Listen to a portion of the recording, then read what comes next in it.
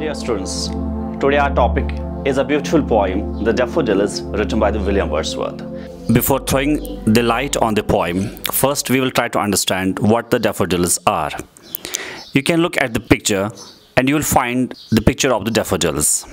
Daffodil is a yellow bell-shaped flower with a long stem that's commonly seen in the spring. And when we talk about the botanical name of the daffodils, the botanical name is Narcissus.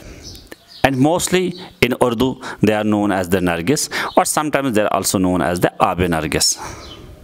After this, we will throw the light about the symbolic or the metaphorical meaning of the daffodils. यानी symbolically और metaphorically जो इनकी meaning है वो किसके साथ इसको associate हम कर पाते हैं. मोस्टली इसको हम एसोसिएट करते हैं न्यू बर्थ के साथ, न्यू बिगिनिंग के साथ या स्प्रिंग टाइम के साथ. Before throwing the light on the topic, I will read out this poem for you. I hope you will also read with me. I have also tried to use the visual effect in this poem to make you feel what the poem is all about. So let's read out the poem first. Here's the poem. I wandered lonely as a cloud that floats on high over vales and hills, when all at once I saw a crowd, a host of golden daffodils. Beside the lake, beneath the trees, fluttering and dancing in the breeze, continuous as the stars that shine and twinkle on the Milky Way. They stretched in never-ending line along the margin of a bay. 10,000 saw I at a glance, tossing their heads in a sprightly dance. The waves beside them danced, but they outdid the sparkling waves in glee. A poet could not be but gay in such a jocund company. I gazed and gazed, but little thought what wealth the show to me had brought. For oft, when on my couch I lie, in vacant or in a pensive mood, they flash upon that inward eye, which is bliss of solitude. Then my heart with fledged pills and dance with the daffodils. Thank you. Okay, after reading out the poem, let's have a brief introduction about the poet William Wordsworth. William Wordsworth was born on 7 April 1770, Cockermouth, Cumberland, Lake District, England. And he died on 23rd April 1850, Riddlemount and Gardens, Rydal, UK. William Wordsworth is known as a romantic poet, and he actually started the romanticism in the literature. Romantic as को हम romantic era या romantic period भी कहते हैं. तो पहले थोड़ा देख लेते हैं ये रोमांटिक पीरियड होता क्या. थोड़ा सा इसका ब्रीफ स्केच हम देखते हैं. एक ऐसा आर्टिस्टिक, इंटेलेक्चुअल और लिटरली मूवमेंट थी जो यूरोप में स्टार्ट हुई लेट 18th और अर्ली 19th सेंचुरी में. अब थोड़ा इसके जान लेते हैं characteristics of the romantic poetry. Romantic poetry होती है poetry of sentiments and emotions, यानी इसमें जज्बात को हम ज़्यादा देखते हैं, जो पोइट अपने जज्बात जिसमें जाहिर करता है. And it's also known as the poetry of the natural beauty and imagination. और ख़ास तौर इसमें जो एक ऐसा पीरियड था जिसमें अक्सर नेचर के बारे में लिखा गया है, चाहे हिल्स है, स्काई है, बर्ड्स है, लैंडस्केप है, तो उसके बारे में है. और उसके बाद celebration of the simple life. ये वो पीरियड था जिसमें एक सिंपल लाइफ को बहुत ज़्यादा तरजीह दी गई है.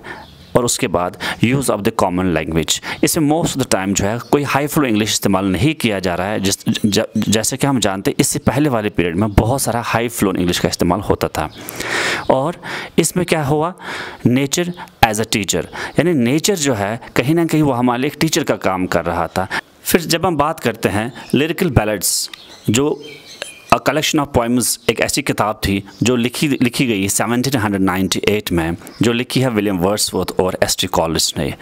और it's considered to have marked the beginning of the English romantic movement in literature.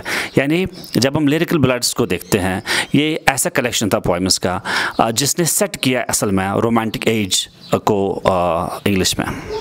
और जब हम बात करते हैं विलियम वर्ड्सवर्थ की, William Wordsworth has also one the title nature poet, या जिसे हम पोइट ऑफ नेचर भी कहते हैं। ये इसलिए कहा जाता है क्योंकि मोस्ट ऑफ द पोएम जो उसकी है वो डील करती है नेचर के साथ, and that's why he has one the title the nature poet.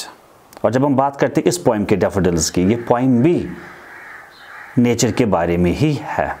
अब हम जान लेते हैं इसका ओरिजिनल टाइटल। हाँ, इसका जो ओरिजिनल टाइटल है वो है आई wandered lonely as a cloud, यानी जो डैफोडिल्स जो है वो इसका ओरिजिनल टाइटल नहीं है। ओरिजिनल टाइटल जो विलियम वर्ड्सवर्थ ने इसको खुद दिया था वो था आई wandered lonely as a cloud. But उसके बाद जो है ये टाइटल चेंज हुआ।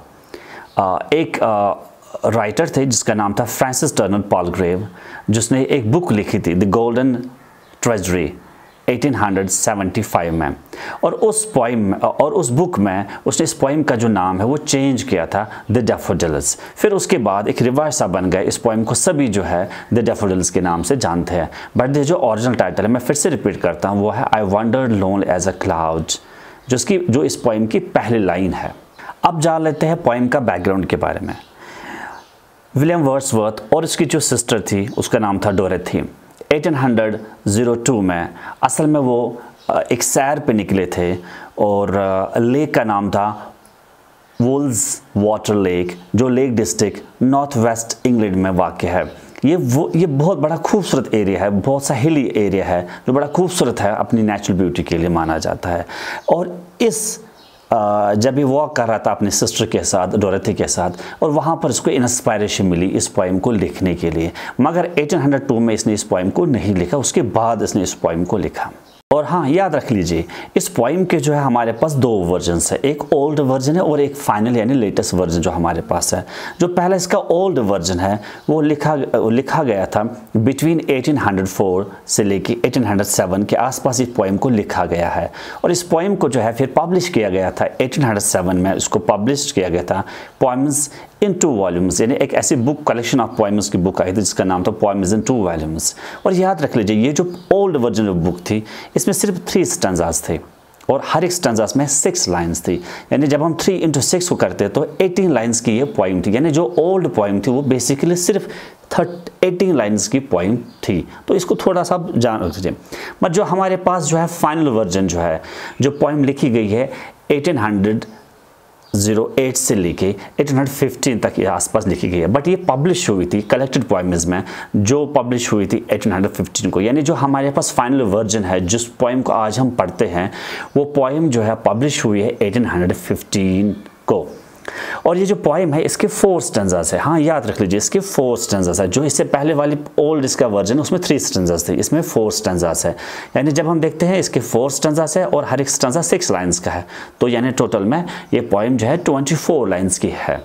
यानी जो आज फाइनल वर्जन है, यानी जो लेटेस्ट वर्जन जो इस पोएम का है वो 24 लाइन्स का है, जो आजकल पोएम को हम डैफोडिल्स के नाम से जानते हैं।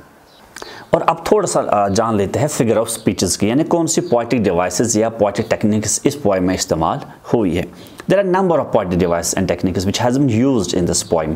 पोएट ने बहुत सारी फिगर ऑफ स्पीचेस का इस्तेमाल किया है। खासतौर इसमें इस्तेमाल हुआ है simile, metaphor, personification, hyperbole, rhyming कॉपलेट, alliteration and repetition. ये बहुत सारी टेक्निक्स का इस्तेमाल हुआ है इस पोएम में। और उसके बाद जान लेते हैं the structure of the poem, यानी इस पोएम का जो स्ट्रक्चर है वो कैसा है। जैसे हमने पहले ही ऑलरेडी कहा था, ये जो लेटेस्ट वर्जन यानी फाइनल वर्जन इस पोएम का जो है इसमें 4 स्टैंजास होते हैं और ईच स्टैंजा जो है वो 6 लाइन्स का होता है। जो 6 लाइन्स का स्टैंजा होता है उसे हम सेस्टेट्स कहते हैं, यानी 4 into 6 होता है 24 लाइन्स का। और जब हम बात करते हैं इसकी राइम स्कीम का, हाँ, इसकी जो राइम स्कीम है वो बहुत अच्छी है, वो है AB CC। And then we will try to understand the metre. जो इसका मीटर है वो इयाम्बिक टेट्रामीटर है। इयाम्बिक टेट्रामीटर होता क्या है, इसमें 4 बीट्स होते हैं of unstressed syllable followed by the 1 beat of the stressed syllable, यानी इसको हम 4 फीट लाइन भी कहते हैं। यानी इसमें होता है क्या है, पहला अनस्ट्रेस्ड होता है, फिर उसके बाद जो फॉलो वर्ड होता है वो स्ट्रेस्ड होता है। Same unstressed, stressed, unstressed and the stressed. यानी अगर हम किसी ने अगर पढ़ा होगा मीटर के बारे में, टिटम टिटम टिटम टिटम, यानी उस तरह इसके बीट्स आते हैं। शॉर्ट में हम इतना कहेंगे, जो आयम्बिक टेट्रामीटर होता है वो 4 फीट लाइन होती है, उसमें बेसिकली जो है पहले अनस्ट्रेस्ड होता है और उसके बाद स्ट्रेस्ड वर्ड होता है। डियर स्टूडेंट्स, इस वीडियो में हमने जाना brief introduction about the poem, और हमारा अब इसके बाद दूसरा वीडियो जो आ रहा है द पोइम डैफोडिल्स के बारे में, उसमें हम थीम और समरी के बारे में डिस्कस करेंगे। और तब तक के लिए खुदा हाफिज़।